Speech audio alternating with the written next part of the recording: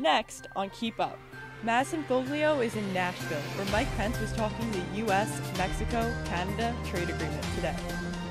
Plus, we have an update on the deadly shooting that happened at a bar in Kansas this weekend. Stay tuned for all of that and more. I'm Caitlin McDuffie. Let's see if you guys can keep up. 4 are dead and 5 are wounded after 2 gunmen opened fire at a Kansas bar this weekend. 1 suspect was taken into custody this morning as the manhunt for the second gunman continues. A federal judge ordered Donald Trump to hand over 8 years of tax returns today.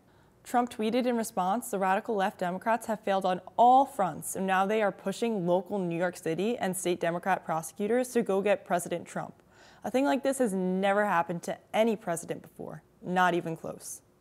Madison Foglio is in Nashville, where Vice President Mike Pence is visiting. What's going on there, Madison? Vice President Mike Pence is down in Music City today, where he'll be speaking over at the Tyson's Food facility. Vice President Mike Pence was advocating for the U.S., Mexico, Canada trade deal in Nashville today. The deal would replace the North America Free Trade Agreement. The deal allows for Mexican workers to unionize, mandates safe working conditions, and bans forced labor.